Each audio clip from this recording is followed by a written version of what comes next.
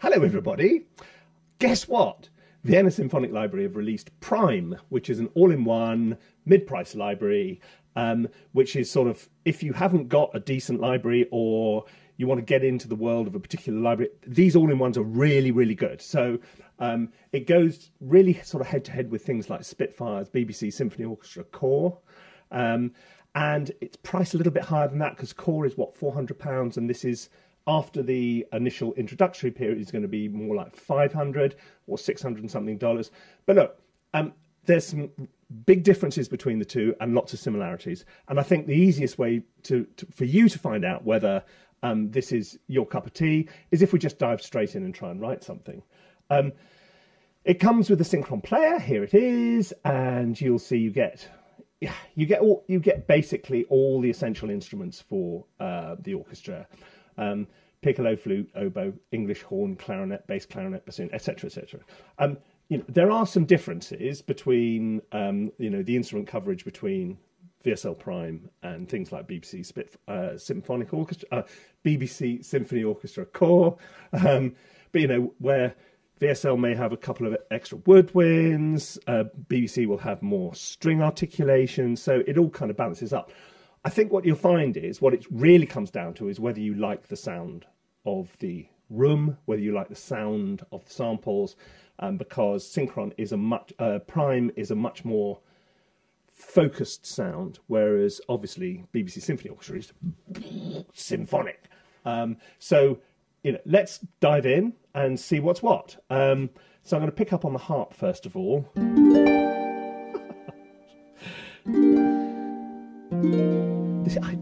It's moments like this I think, why didn't you work out something in advance and then just do it?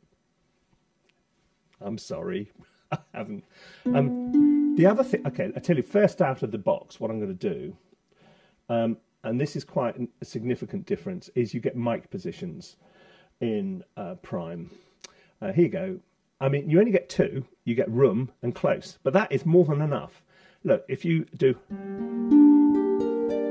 that sounds like a harp in an orchestral setting, whereas if you just go with the close and you play it badly, it gives you the ability, and you can essentially have a proper solo instrument, and that's quite nice. It's very nice, actually. I mean, all the instruments have got this. So they haven't got close or mid mics, but I'm going with this. I'm going to do, I don't know, what am I going to do? I'm just going to start playing.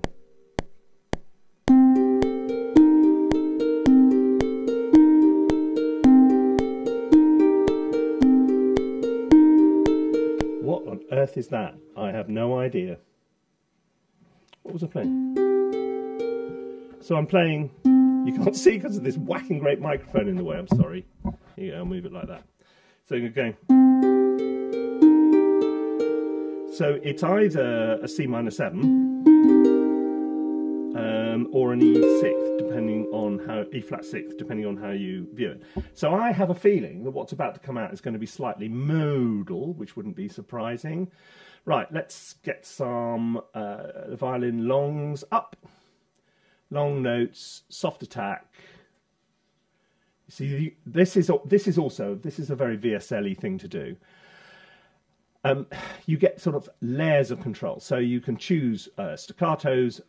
On the full synchron libraries, you get dozens of these sort of secondary options. So you use the first option, octave down here, to choose between longs and shorts and things like that, and then you choose normal attack, soft attack, marcato attack, etc. And then you can choose the release. Now, this cuts two ways. Either you say, oh, wow, isn't it great to have so much choice? Or you go, oh, no, this is too much like hard work. So it's like the Spider-Man thing. With great power comes great responsibility. So it really depends on how you want. Why am I keeping on going out of it? I felt out of focus there for a moment. So look, that's how it rolls. Let's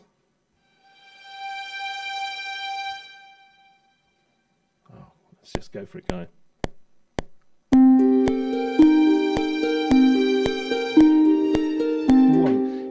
play a legato-y sort of sound, I better go on to a legato sample. That's all right. And I get, again, I get the choice of all my little starts.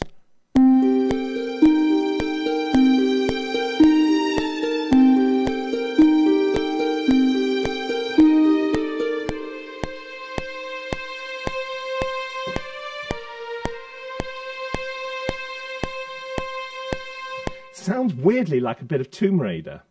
Do you remember the old Tomb Raider? Of course you do. You were there. On your PS2 or whatever it was. Oh my lord. Great music. Great, just great.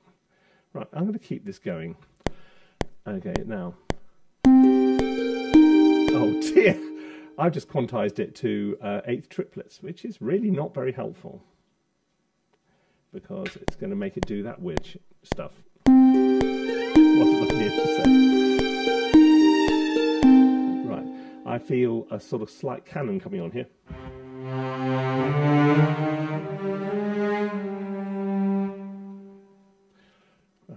Okay, let's see how it goes.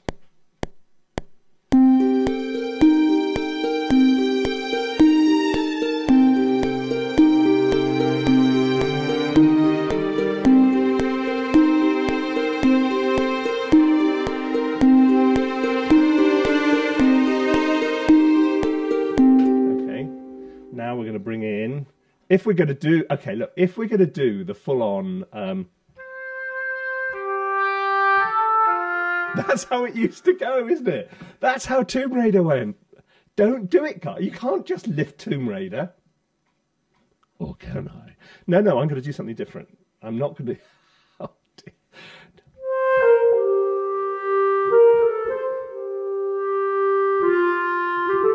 That's your legato clarinet for you. Do you like it? I like it.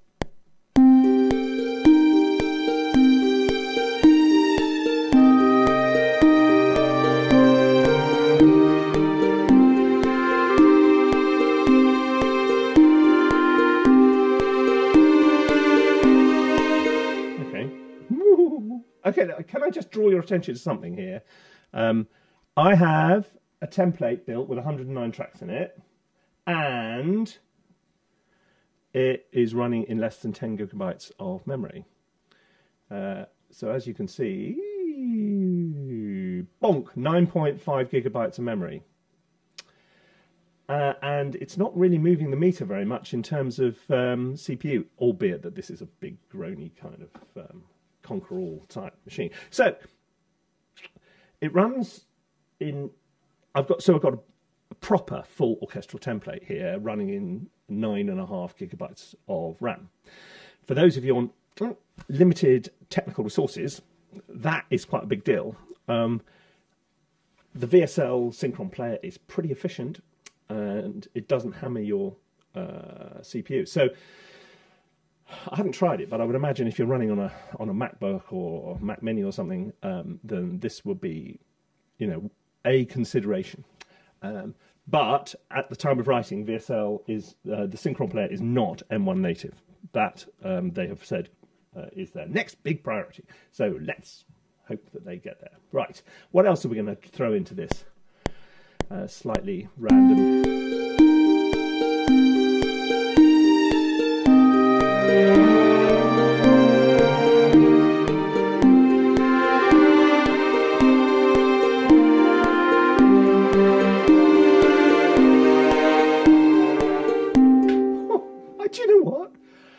Not averse to this. This doesn't sound like a terrible piece of music yet.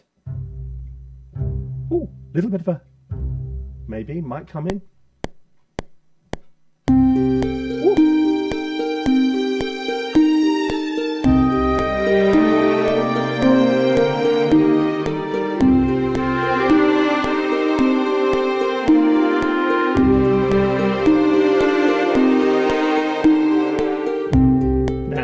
I know the other thing which a lot of you are keen on is, yeah, but what about all those short string things? What about those shorts? I want to know what the shorts are like. Okay. So now, for no other compositional reason than I know that you, Marion in Melbourne, want to know what the shorts sound like, I'm now going to go on to shorts. even though that probably isn't what I'd do. Oh, well, I might do. Who knows? So you can hear it's quite a small section. So it's an all-in-one chamber orchestra.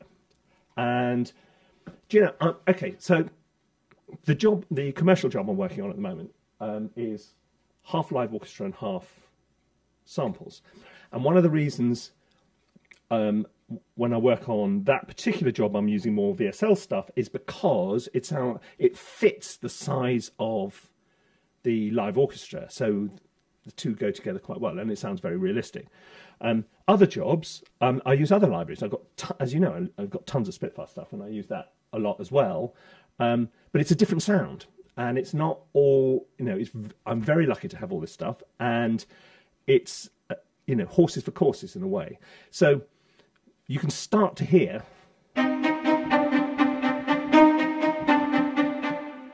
Now, if I wanted to ease that off a bit, if that sounds a little bit too close, I could take the mids down, push up those room mics, take the mids out completely. Or listen to that. So you really do get a lot of control here. Bold and Agile. Can you see this Bold and Agile thing up here? All their things come in. A lot of them come in Bold and Agile. Now, sometimes, frankly, I can't tell the difference. It doesn't seem to make any difference at all. And other times, it makes a huge difference. So, just while we're here, so you get staccatos, longs, legatos, sforzato, tremolo, pizzicato, portamento, which goes, you know, like that. But let's stick with our shorts because, as I say, Marion in Melbourne wants to know.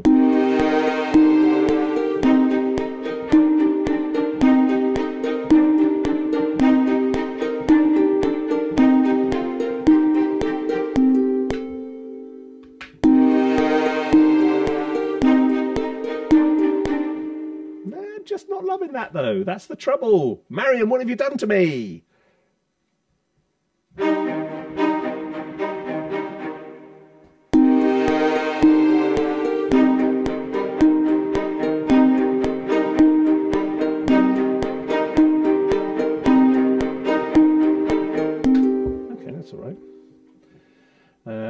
I'm now going to set the track delay because that's going to sound like now it's quantized.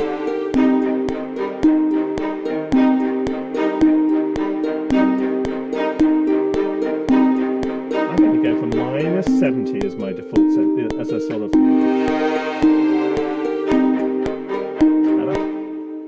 Okay, let's go into that because we have yet to explore other things like brass and stuff, have we? We haven't gone to that yet. No, you haven't got it. Right, I'm going to put some more.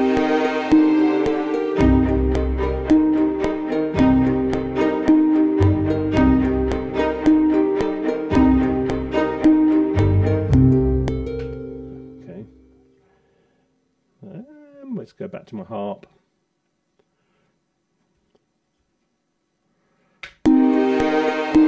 Okay, another thing worth saying here is there's simultaneously with the release of the Prime library, there's a whole load of little free libraries which are coming out, including harp glisses and things like that. That's nice, isn't it? Harp gliss, violin runs, and soft piano, and we're going to explore all of those as well. Where are we? What are we going to decide we're in? Are we in C minor? I think we probably are. Or are we in E flat major? We're in a sort of more of a Dorian-y kind.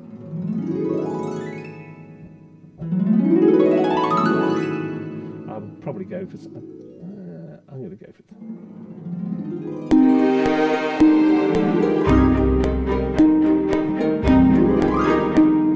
Do you know, the first one I hit actually worked rather well, so I'm going to leave it. Oh, retro record. Thank you.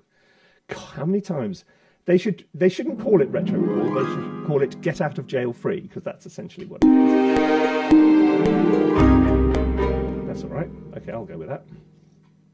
I am easily pleased today. Right. So it's got a fantasy vibe going.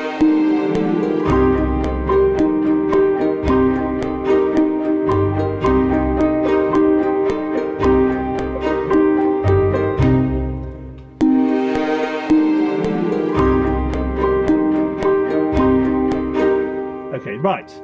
Now, moving on to the brass, because it's a brass occasion now. What you get is you get a French horn 1 and a French horn 2. So you get 2 solo instruments, or you get the whole lot as A6. So you get 6 players playing together. This is quite a useful way of looking at it, because if you want a duet, which is what I often write for, so you've got 2 horns on each note, you just duplicate the track on the first horn, and because they're 2 completely separate samples, separate recordings for horn 1 and horn 2, trumpet 1, trumpet 2. You've got the same with all the woodwinds and all the rest of it. So let's what are we going to put in here? We're going to go for something.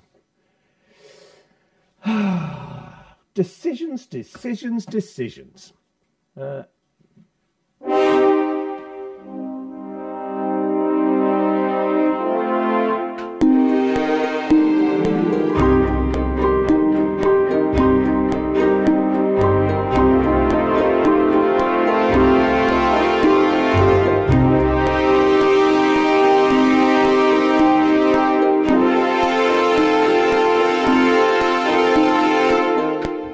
Noticed, that my get out of jail free card just didn't get me out of jail free. I'm going to change the harmony here.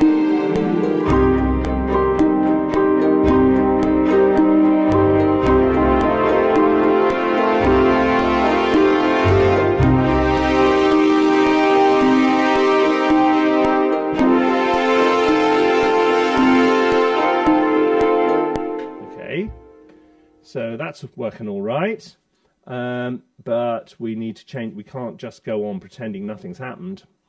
Oh, I'd like to, but I can't. Okay, what is this?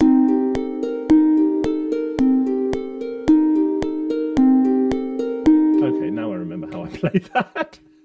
What did I play?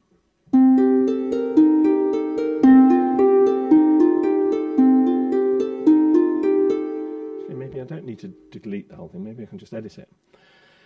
So, and turn it into... Now, there's probably a fancy logical preset thingy to change this, but I don't know it, and I can't be bothered. What's that going to go to?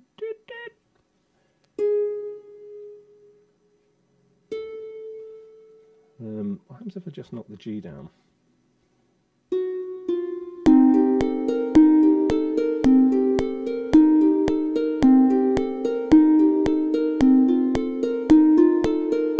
Works. I like that, actually. I like that quite a lot.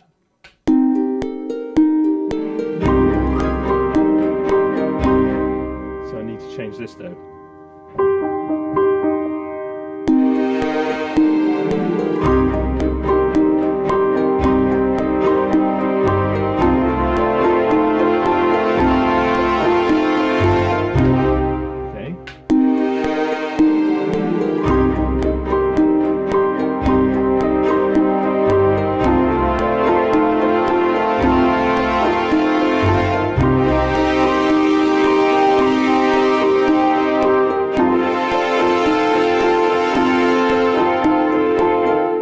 Building up to a bit of a moment. Am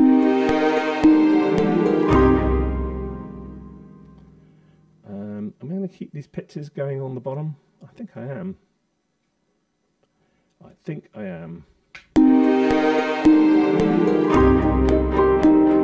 Right, Jelly, here you go.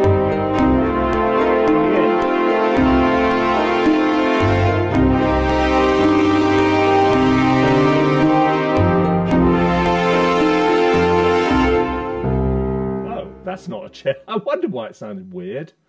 It's not a cello, it's a piano. You'd think I'd notice after all these years of playing music the difference between a cello and piano.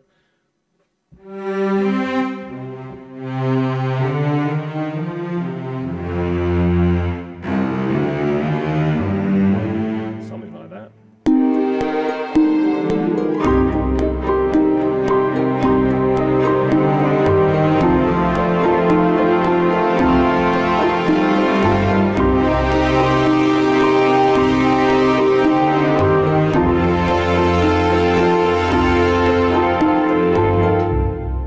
Okay. Let's just look at that last note there. Right. Now. A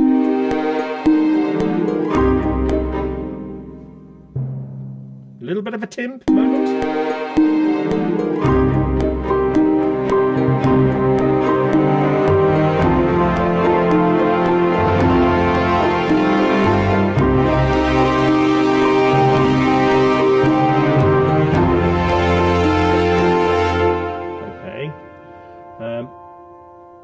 Gong. What? Sorry. It was just big, I'm sorry.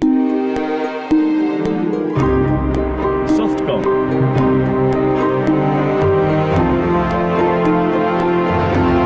little bit less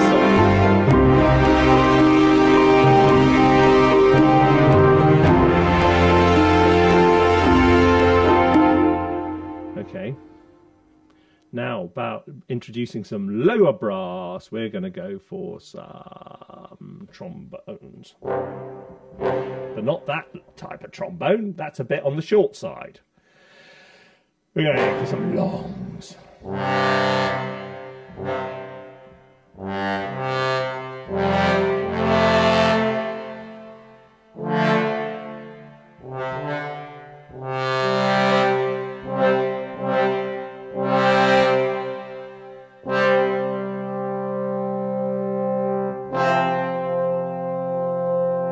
Let's go with that. Sforza dog.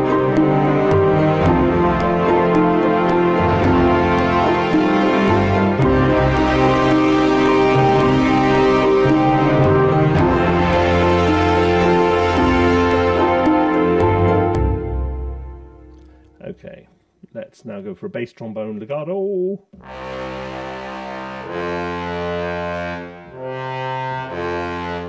Something like that.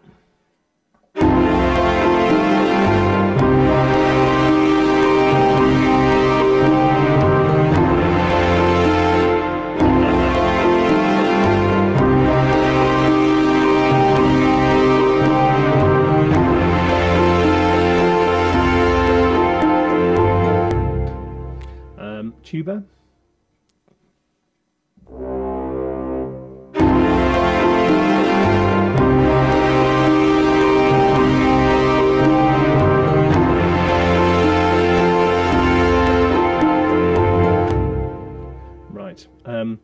What we need here is some fluffy string runnings.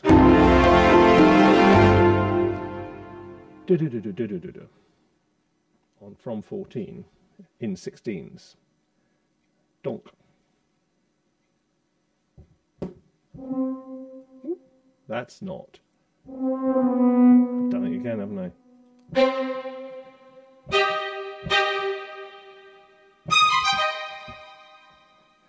Now, I'm often wondering about is what I'm going to go for. So I'm going to play it in step time. What I've got, okay, so we're going to start on bar 14.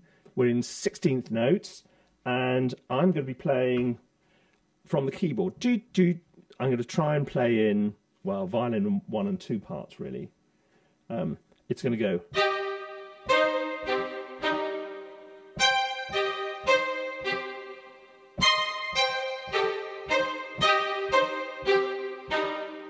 Now on to F.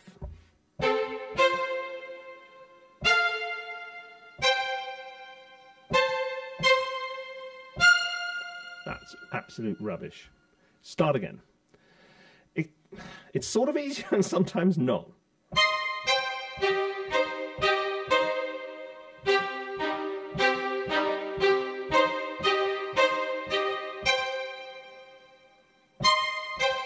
And again, bar 2.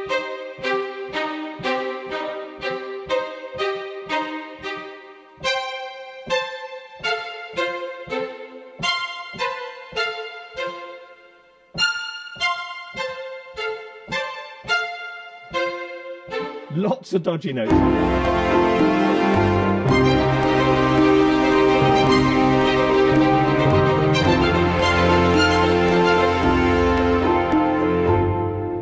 It's all right.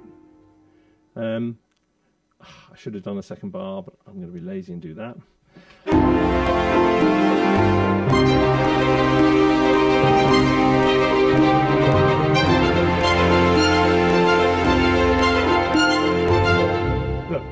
We're nearly there, to be honest, in what I'm going to do today.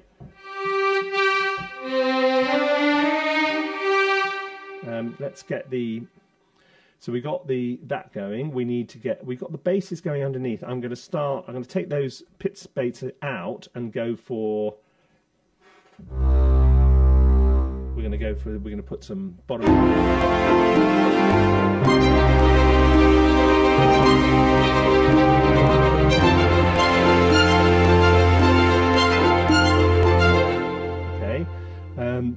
and we're going to reinforce that second line with the viola line.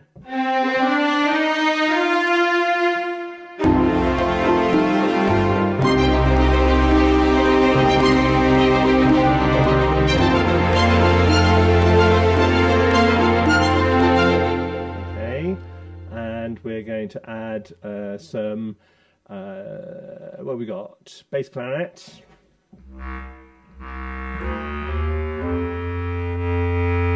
Go.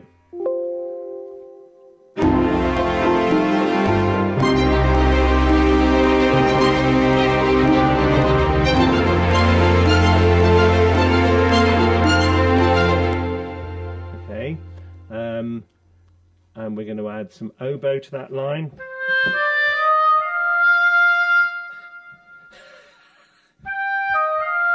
Sorry, we're having a two-note moment again.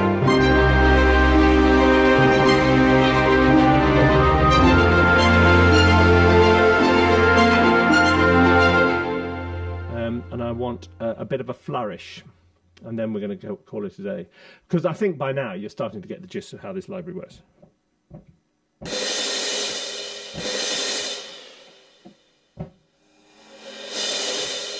So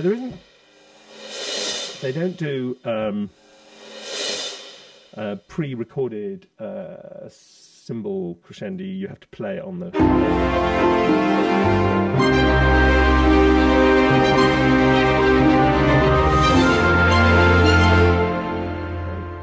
Which I put early, doesn't matter. It doesn't matter. I don't care.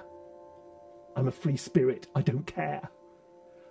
What about timps? I'll tell you what, I'm going to duplicate the track. It's easier. And then I'll put the rolls on the other one because it's on a key switch. How do you feel about key switches? Oh, you can use articulation IDs. Sort of. Okay, I'm going to put that on rolls.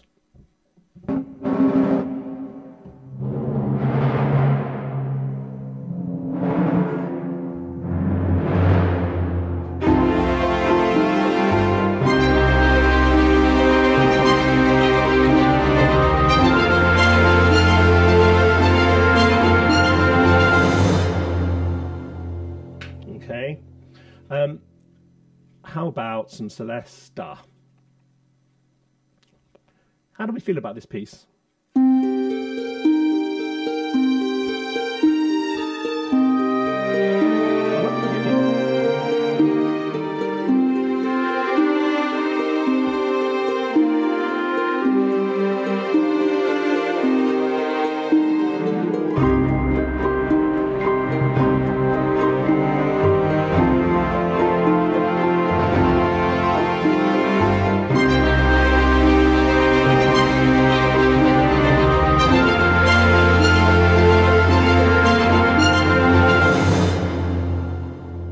So there we go. So there's some Celesta added in. Not you could hear it very clearly. Okay, let's go into Celesta. Do I have any mic position choices? Mix. Oh, I could like to turn anything up. Everything was turned down.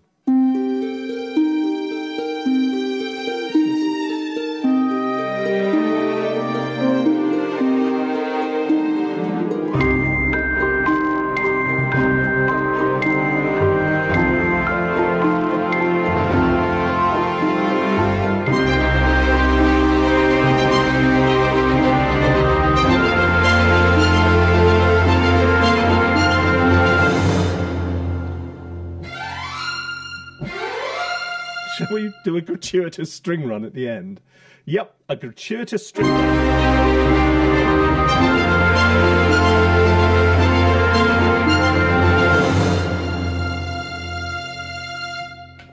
That's it, we're done. So there you go. Oh, you want a little playthrough? Okay, so I'm not using their built-in reverb. I'm using cinematic rooms just because I like cinematic rooms. But their built-in reverb sounds absolutely fine. The sound you're getting is, as I said at the beginning, it's a sort of focused, typical film-sized. This is a sort of, what is it? 40, 50-piece orchestra, I would imagine, if you were going to translate it into the real world. Whereas obviously BBC Symphony is like 75 or 80, so it's quite a different sound.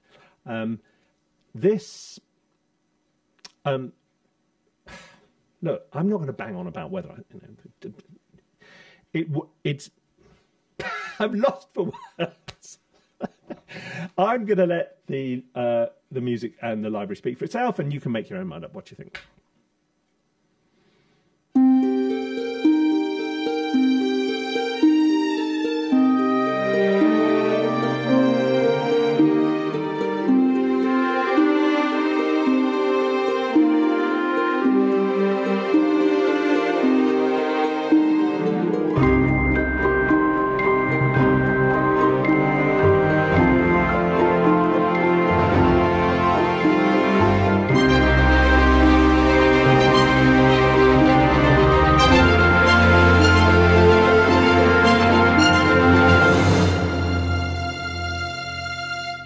Okay, there you go.